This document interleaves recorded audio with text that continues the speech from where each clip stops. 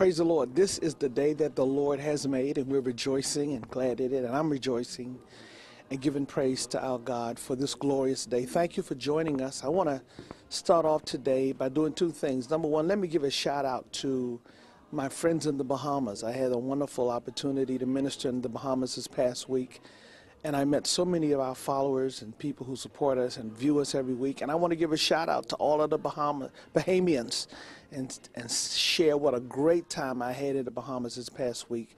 And I pray God continues to bless all of you in a most substantial way. And then I want to do number two and shout out that I'm going to be this coming week in Johannesburg, South Africa. And if you are in Johannesburg or anywhere near Johannesburg, come and visit us. The details of where we'll be is at the Rhema Church, and you can get that on our website. So if you're in Johannesburg, in South Africa, come and be with us. I'm going to be ministering today from Psalm 103, part 2 of our message, The Benefits of Being Saved. There are benefits of being a Christian and following the Lord Jesus. And Psalm 103 gives us a string of them listed there. And I'm going to be doing part 2 of that message today. Have a great day. Thank you for joining us. God bless you.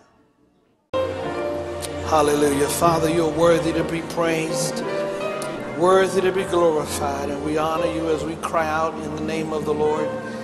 We pray in Jesus' name for your favor, for your power and might. We intercede for the persons whose hand we hold, whose name we have calling out before your altar, that you will step into the center of whatever they're going through and work a miracle on their behalf. Work it out for your glory and honor in the name of Jesus, we pray. That is our prayer today, Almighty God. Save somebody that needs salvation. Reclaim a sinner. Reclaim a believer who has slid away. Draw them back to your kingdom. Give us assurance. I pray for that person who has doubts and questions. Plant believers. Edify the saints of God, that your name will get all of the glory. Bind the devil. We pray for our brothers who join us around the nation and around the world through the internet. God, transcend location and place. Speak to them in the most profound way.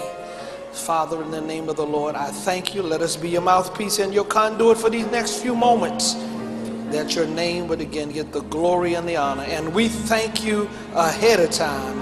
In Jesus' name, amen and amen. Give the Lord a shout.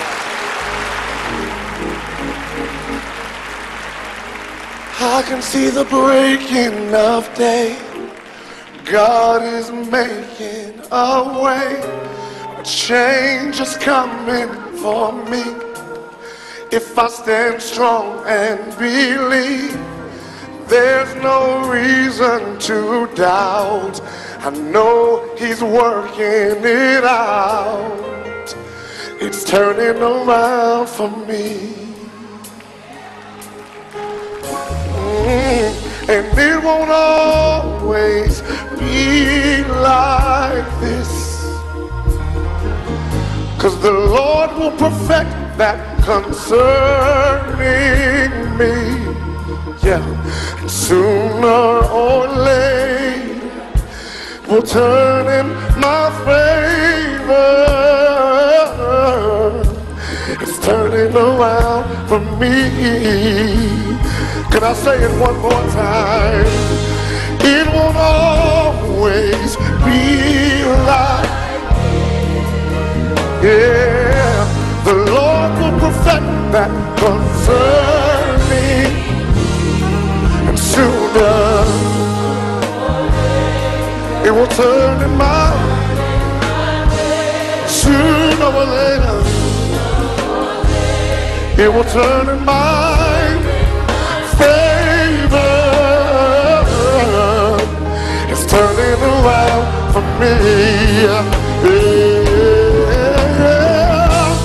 It won't always be like, yes, Lord, 'cause the Lord will perfect that concerning.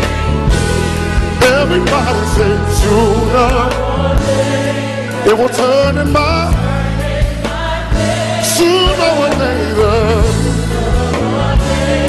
it will turn in my favor. Oh Lord, it's turning around. Can I say it just one more Yeah, it won't always be. Yes, Lord, the Lord will perfect that concerning. Everybody say soon. It will turn in my sooner or later. It will turn in my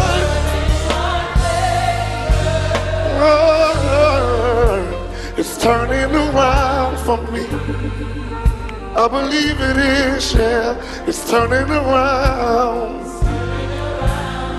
Hallelujah.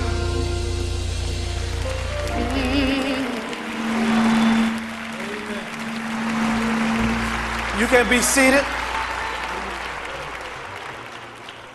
Hallelujah. Praise the Lord. God is perfecting that concerning me. Look at your neighbor and say, sooner or later. All right, turn to Psalm 103. This is part 2 of what I started last week. This is part 2 of what I started last week, called The Benefits of Being Saved. And we started off talking last week about the fact that God gives us benefits to be saved. We are saved, and salvation, what God offers us with salvation, is more than just protection from hell. Even though that's enough right there to get saved by itself. But I thought I should have got a few amen, more amens than that, especially the 12 o'clock crowd. Y'all should be shouting that salvation protects you from hell. Look at your neighbor and say, you ought to be saying amen louder than that. So last week we gave the first 5 benefits of being saved. They're all the ones that I'm mentioning. There are many more throughout the scriptures, but I'm looking at, I shared 5 of them from last Sunday, and I'm going to give another 5 today. Let me repeat what the first 5 were. They're in, again, these first few verses. The first one we gave is that he forgives us. Somebody say, he forgives us.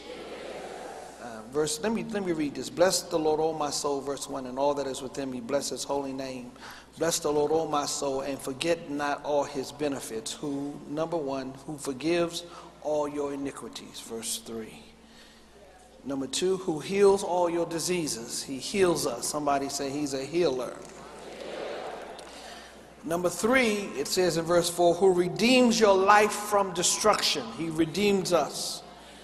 He's a redeemer. He redeems us. And it also says in verse 4, who crowns you with loving kindness and tender mercies. Point 4 is he crowns us. And we talked about the point that crowns means he surrounds us. We are surrounded by God. As a matter of fact, the verse says he crowns us with a loving kindness and tender mercies. He surrounds us with his loving kindness and tender mercies. Just those first 4 are enough to shout about all by themselves. And verse 5 gives us the 5th one, who satisfies your mouth with good things. He's a God that satisfies us with good things. And that's a great part too, because some of you have been looking for satisfaction in things and people. But things and people will not satisfy you. Thank all 17 of y'all for that rousing amen. I want to save you some drama and some pain. And I know some of y'all wanted to shout over the fact that you can't be satisfied with people or things. I know you wanted to shout about the people part, but the person who you thought was going to bring you satisfaction is sitting next to you, and you don't want to say it too loud. Human beings cannot satisfy you. God is the one, in a relationship with him, he satisfies us with good things. Somebody say good things. Good things. Here's the other 5. Let me give you the last 5, then I'll be out of your hair. It starts at verse number 6. Here's number 6 is in verse number 6. The Lord executes righteousness and justice for all who are oppressed. There's number 6. He executes righteousness and justice. That's a powerful point, that God, the word execute means the Lord will do or make what is right and just. He will take what's been wronged and make it right. Amen. And he will execute justice. That means he's the one who sits on the throne, hears the case, and renders a verdict. Now that's, man, somebody should have been jumping and shouting and running around here today on that, because some of you today are in court right now. You're dealing with situations and circumstances beyond your control. And the word of the Lord to you is this, that he will make what's wrong right.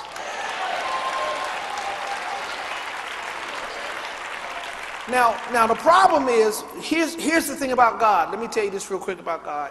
Here's the thing about God. If God sees that if you're trying to play judge, if you're trying to be the one to execute judgment, if you're trying to be the one to make it right and pay people back and not speak to folk and cuss folk out and take them to law cases and all that, if you're the one trying to make it right, God takes his hands off and backs up and says this, I see you got this. And here's what he told me to say to you about your situation. How's that working out for you? I can't get no help right here with nobody. I'm trying to make y'all understand that if you take your hands off of it, when you are saved and you belong to the Lord, the verse right here says, the Lord executes righteousness and justice for all who are oppressed. If you've been pressed, defrauded, violated, treated wrong, somebody didn't do you right, take your hands off. God says, I'm going to fight the battle for you. I got 2 people standing up, 3 people standing up, praise the Lord, 4 people standing up right there, amen, praise the Lord. I got 4 people, 5 people who identify with this profound truth and powerful. And that's awesome, because in life, you're going to be treated wrong. In life, there are going to be injustices. In life, you're going to be oppressed. There's no promise that you won't have no drama, no pain, no mistreatment. That's going to happen. And the fact that this scripture says is that the God we serve, when you are surrendered to the Lord Jesus Christ, this passage says he executes justice and righteousness. He'll step up, fight the battle, plead the case, and render the verdict on your behalf.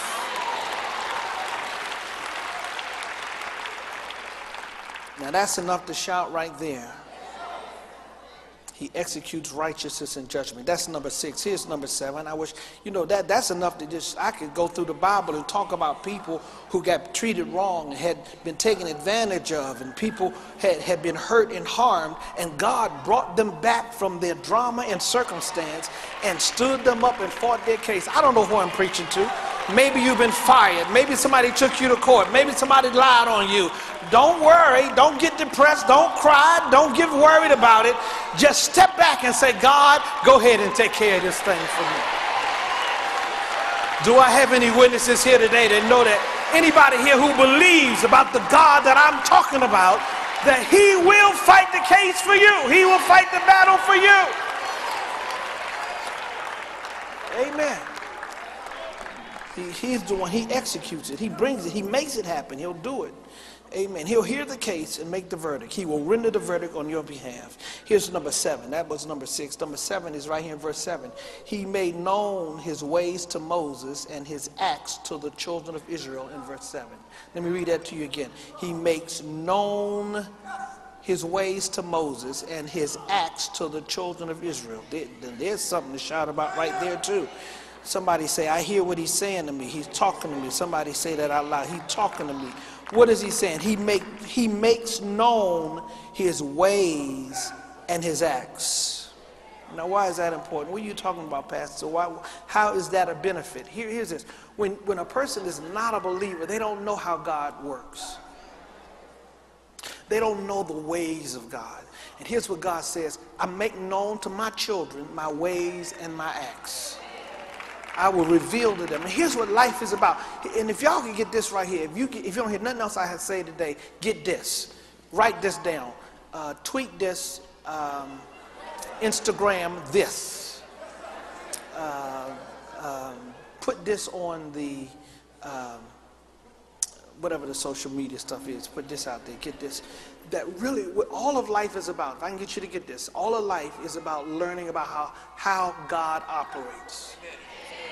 Everything that you've gone through in life, it's God trying to slowly get you to see how he operates, what his ways are. That's what all of life is about. If you can learn these two things about life, one, if you can learn this, all of the stuff you've gone through in life, it's God trying to attempt to show you how he operates. Everything you've gone through, everything in your past, every challenge, every problem, God's trying to show you his hand. He's trying to show you how he moves. He's trying to show you how he opens up doors, how he closes doors. That's number one. If you could just learn his ways, matter of fact, this text says his ways and his acts. The ways is, when you learn his ways, you learn how God normally operates, how he normally does things. His acts is every now and then God will do an act. Every now and then God will open up the Red Sea. Every now and then God will do an act. Are you listening to me? But he says, I want you to learn how you can anticipate. When you learn God's ways, you can face a circumstance and know what to do because you know what God's character is about. And see, people who don't have a walk with God don't understand his ways. So you get all frustrated, bent out of shape, mad, upset, angry, try to take it in your own power, try to work it out in your own ability. But when you know his ways, here's how that works. Here's how it works. When you know his ways, you know that when you turn your plate down and fast and talk to God and pray, he will answer you in due season. When you know his ways, you know that where you are right now and what you're going through at the present moment, it will not always be like this. You know he will perfect that concerning you. Y'all not hearing what I'm saying today. Oh, okay, I'm sorry. I forgot to tell you the second point of what's important, because they both go together. The two things go together. I told you life is about learning God's ways, but it's also about learning that God ultimately allows you to go through what you're going through because he's trying to shape your character.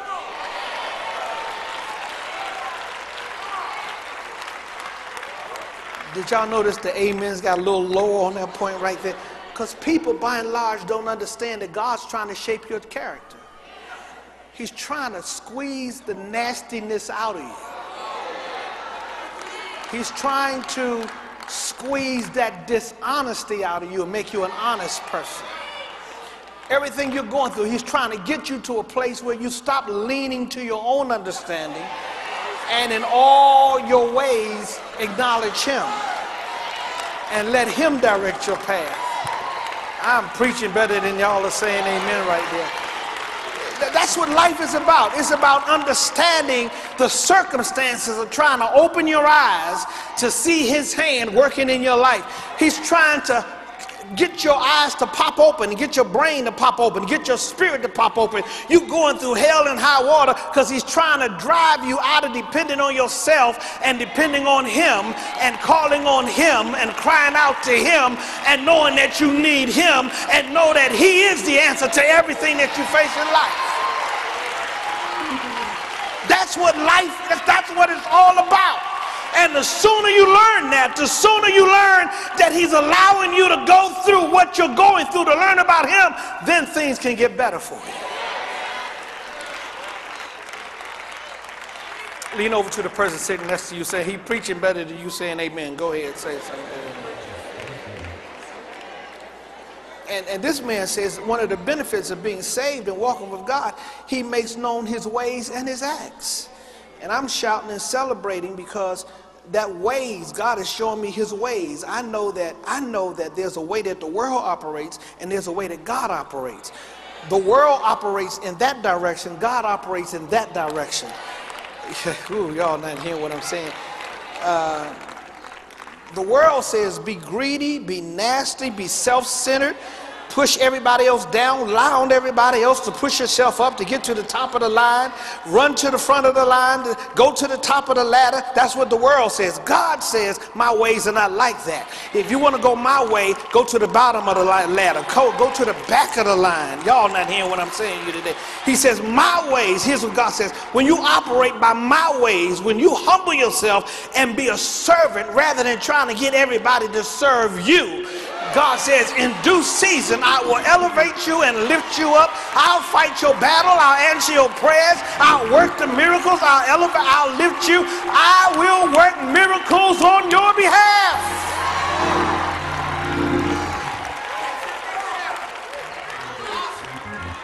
That's what that's about. And that's what the ways are about. So let me roll on. He says he wants you to know his ways and his acts. Here's number 8. I'm almost finished here. I only got 10. I'll be finished. Oh, y'all. Ooh. Number 8. Y'all go shout on number 8. It's verse number 8. The Lord is merciful and gracious.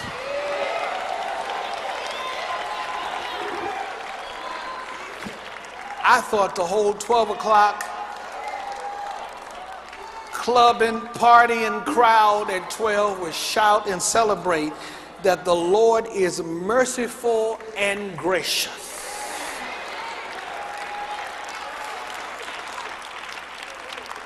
Do y'all see that in verse 8? No, y'all don't see it. He further expounds upon it and says the Lord is slow to anger and abounding in mercy. Slow to get angry. Y'all ever met somebody get angry quick? Thank God he don't get angry quick. He's slow to anger and he abounds in mercy. I love that word right there. He's abounding in mercy. And matter of fact, verse number 9 says he will not always strive with us, nor will he keep his anger forever. Sometimes people can be angry and keep staying angry with you for a long time. Verse 10 says he has not dealt with us according to our sins, nor punished us according to our iniquities.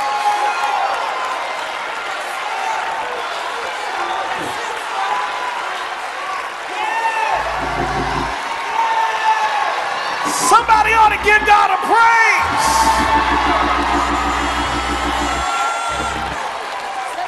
He did not give me what I deserve.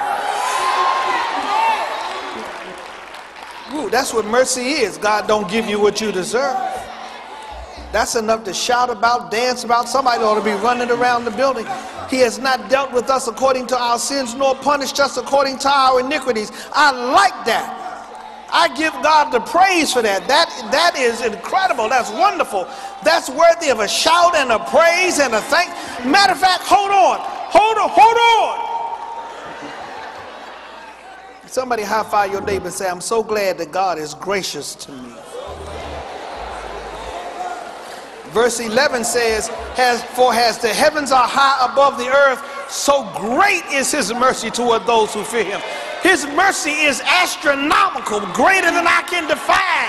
He was better to me than I deserve. When I think of the goodness of Jesus, when I think about what I should have gotten, when I think about the punishment that should have come my way, when I think about how good God has been to me, I can't help but give him the glory and the shout.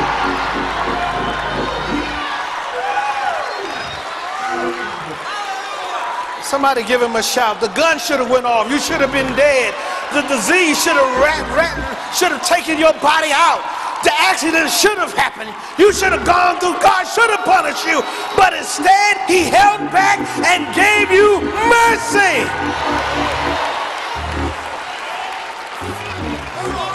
That's why I gotta serve him. He's a merciful God. That's why I gotta praise him. He's a merciful God. Somebody go ahead and give him a shout and say, thank God for his mercy.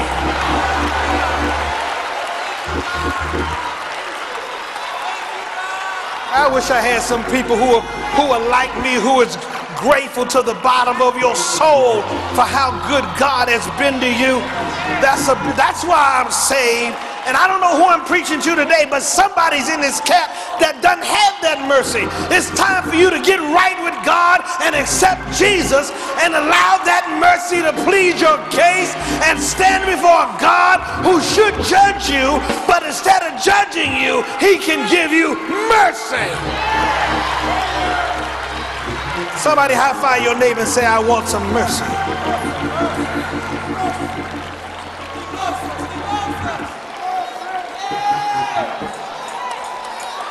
Verse 11 says, so great is his mercy toward us.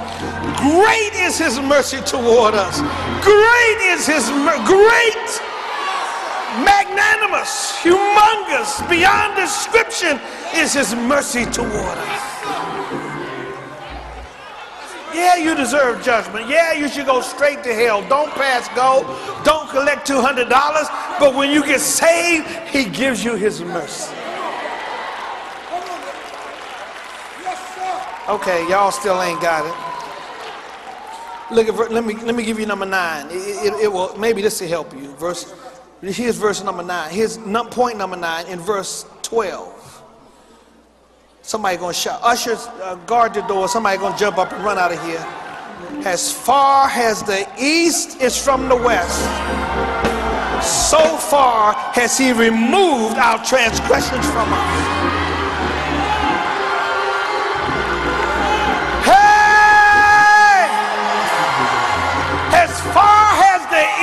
It's from the west. The east don't meet the west. The west don't meet the east. God takes our transgressions and removes them far away. Oh, I feel a shout, a shout, a shout. I feel somebody shouting up in the camp. He's removed it from us.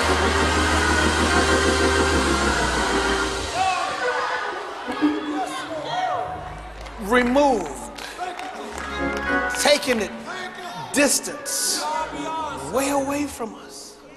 Now, why is that important? Why am I spending all this time on all of this about the mercy of God and the graciousness of God, and he's removed our transgression? Because the devil likes to play a game with us, and the devil will keep reminding you of your sins and your failures, and he will torment you and frustrate you and tell you that God has not forgiven you and God don't love you, and the devil will tell you that God is punishing you and you going through what you're going through because God's whipping you and paying you back. Let's set the record straight. God is not paying you back. All the sin you done, there ain't enough payback in the world for God to pay you back, except for him to send you to hell. But when you got saved, he dismissed the charges. It's not that we're not guilty. We are guilty, but oh, give God the praise. He has removed it far. I thought the 12 o'clock crowd would huck and a buck, and I thought y'all would shout and run and give God praise when you think about all the nasty things you did and all the wrong things you did and all the bad things you did. I thought you would give God a shout that he has removed it far from you.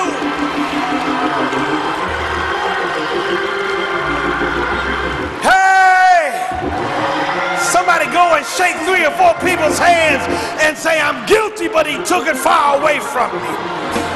Shake somebody's hand and say, I'm giving him the praise. He released me. He freed me. He washed me. He delivered me. He made me whole. Hey! Hey! Bless the name of Jesus. Bless his wonderful name. That's why I serve Jesus. That's why I serve him. He wiped my slate clean. Won't he make you clean? Inside. Won't he wash you? On the inside. Won't he fix you? On the inside.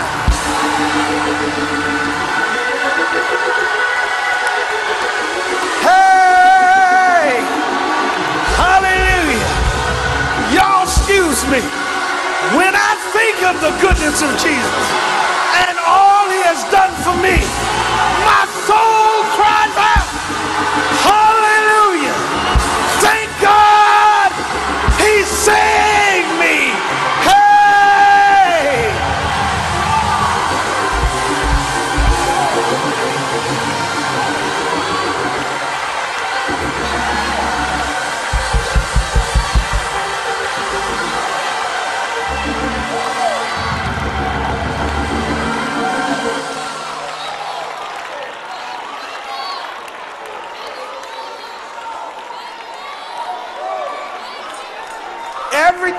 time the devil starts reminding you of your past, you got to learn to do like this.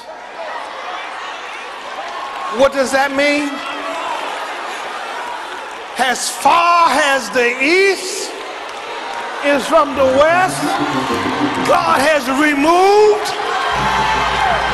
It's no longer in the picture. It's no longer considered. My slate has been washed clean.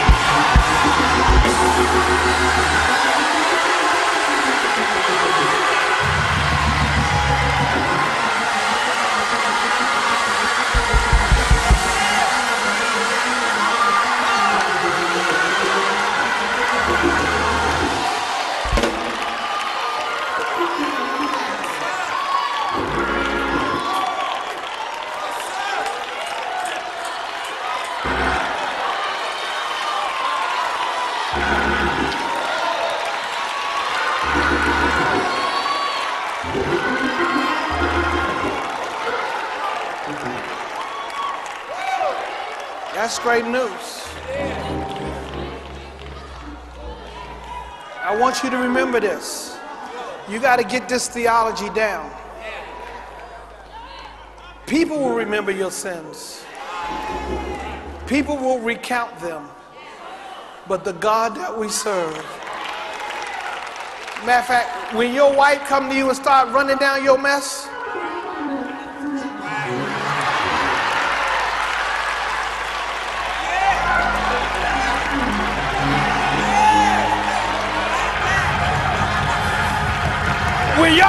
when y'all leave today, go to your cars while you're walking on your cars, look around the parking lot, you're going to see some brothers walking around just doing just like this.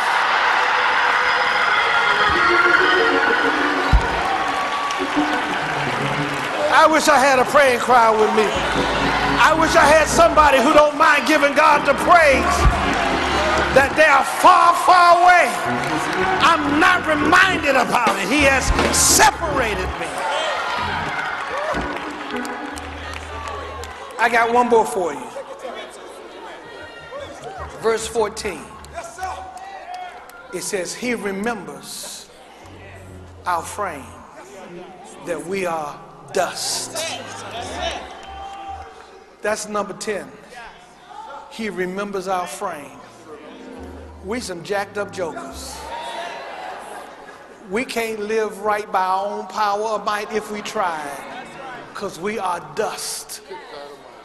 He remembers it. You can't live right if you tried. Y'all supposed to say amen on that. Why y'all get quiet on that point right there? Y'all supposed to say that's true. You can't live right in your own strength and power. That's the problem with some of y'all. That's why you ain't joined church, ain't got saved. You think you can straighten it out. You can't straighten it out. You can't flip the script. You can't change your life. You need help. Have enough sense to give your life to Jesus. That's what you need to do. Because he will give you the power to do right. And help you live right. And help you make the right choices. He can help you live holy. He remembers that we are dust. Look at your neighbor and say, you just dust. You dirt. That's all you is just dirt.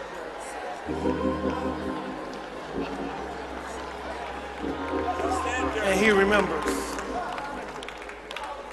Amen. Amen. Give the Lord a shout. Say, I'm glad I'm saved.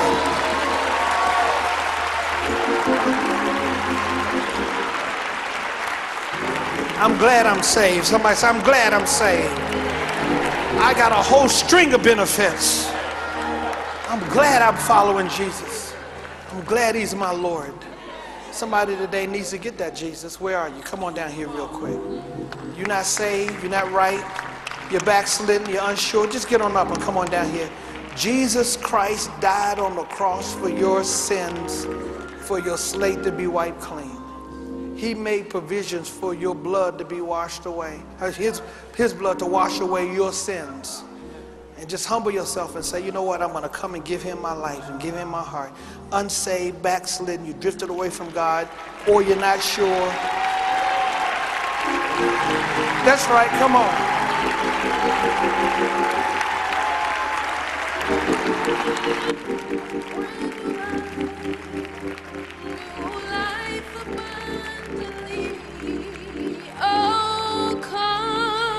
That's right, come on, somebody else. Don't be ashamed, don't be afraid. Make your way down here right today, right now. To Christ. Come on, say it. He will give you brand new life abundantly. Oh, come on.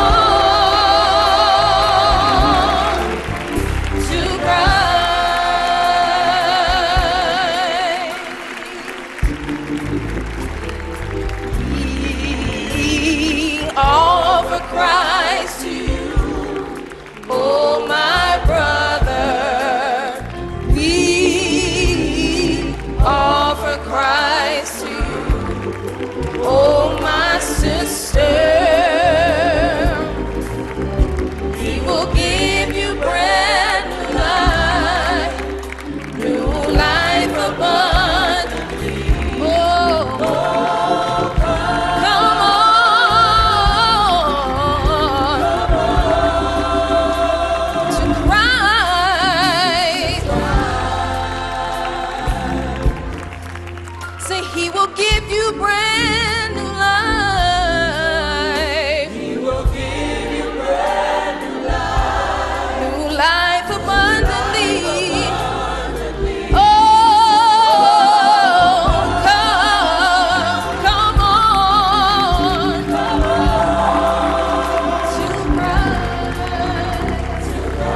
All right, unsaved, we're calling for you to come.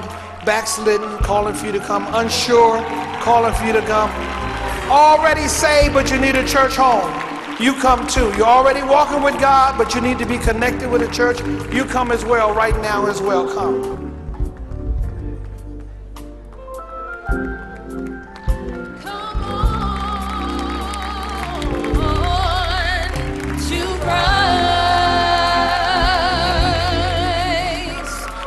He will give you brand new life. He will give you brand new life. New life abundantly.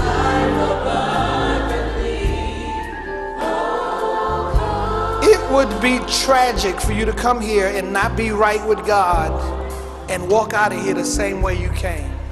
And for your life, something to happen and you don't get the opportunity to get it right with God. Right now is the opportunity to get right with God. The blood is running warm in your veins. You have the activities of your limbs. This is the time to come. Right now, right this moment.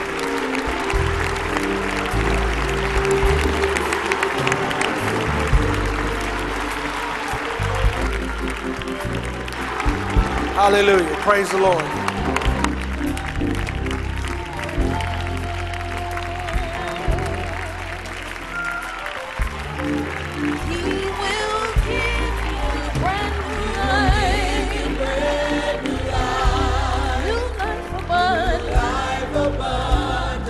Won't you come today? Oh, come on to Christ.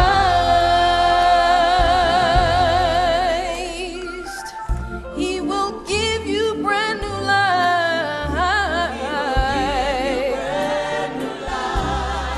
life abundantly.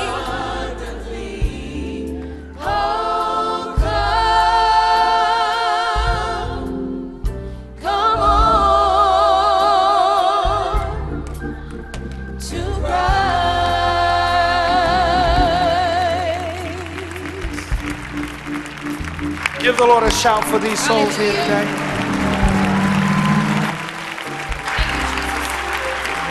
All right, the person behind you is a counselor. They're going to take you in the back.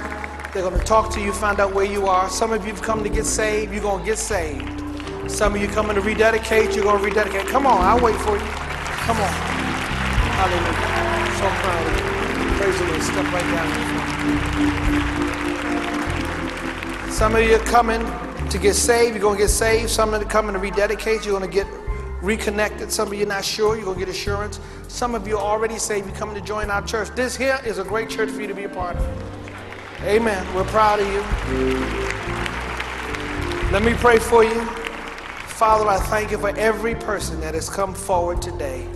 Manifest yourself to them, cleanse them, give them faith towards you, Almighty God. Let them put their faith in you. Let them repent of how they've lived. Plant them in your vineyard and fill them with your Spirit is our prayer. In Jesus' name, amen. Praise the Lord.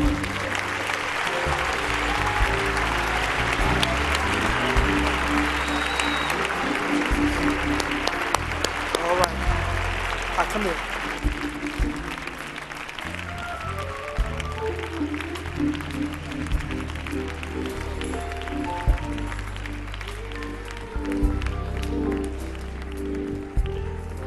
All right, praise the Lord, amen.